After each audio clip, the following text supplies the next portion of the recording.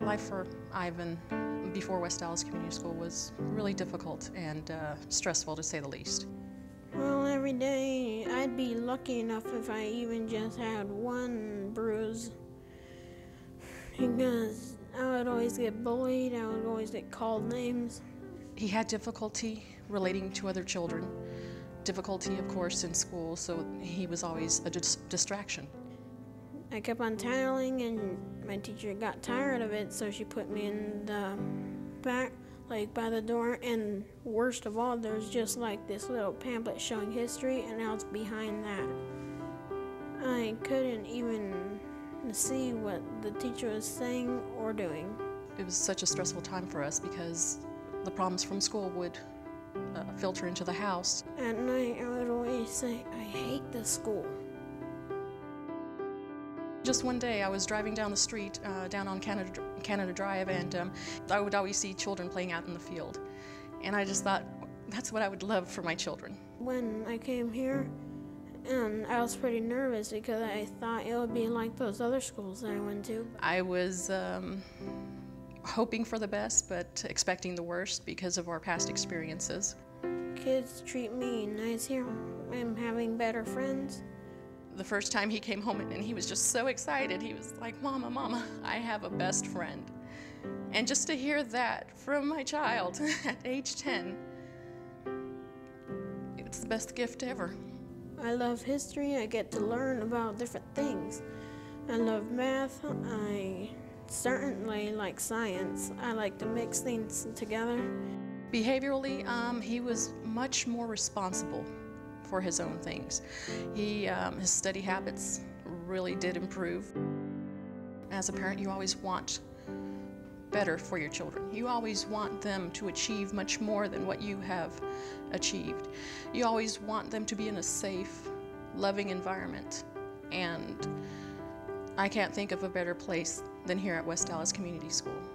I feel safe, I feel guided, I feel like I have a shepherd right by me. It's like God is a shepherd and I'm just a lamb. I heard about the diversity that they had here at West Dallas, which drew me in. And so when he told me about this school, we came to the open house and did lunch. And then I was more impressed that they had I think the 3rd and 4th graders at that time doing a recitation of the Constitution. And I was wowed.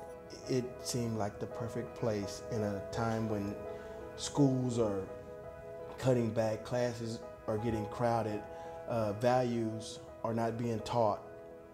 This was the place for me. And then once the teachers and the administrators talked about the values and the discipline that they expect for the children and from the parents, we all kind of met in the same place. I thought it was our little diamond that I didn't want to share with too many people, but I gave the information to my pastor. He gave it to his friends, all of my family, and we just wanted them to come to the open house or to come to Grandparents' Day, come to one of the special days and just see the kids, and see what they do.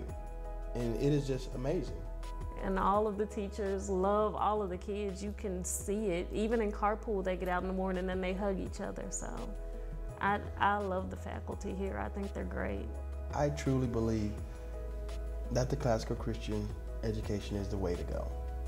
There's no better way to educate your child. Definitely. Oh, and I pressed that part too. That everything comes back to what God has to do with it. And I love that part. And then they're starting telling us about parenting classes. At first, I looked at it and I'm like, parenting classes? I came to parenting classes the first time and my husband said, so what was parenting classes about? I said, how to talk to your kids, how to have patience with your kids, how to tell your kids to love them. And my husband said, Rosemary, our kids know that we love our kids. They know, we don't need to tell them. And I said, Freddie, it doesn't hurt to tell our kids that we love them. They need to know that we love them. And then my husband said, well, I grew up, my parents never told me that they loved me, but I knew that they did. And I said, but let's just try to do something different. Let's try not to do the same mistake that our parents did with us. So my husband, the next time, he said, there's parenting meeting again. And then he said, well, I'll go. Why not take advantage if they're trying to help you out to be a better parent? And my husband wanted me to tell y'all, thank you from both of us. Our life, we're starting to move on with our new life and with our son. And there's no way, there's any kind of words that I could say thank you to the school.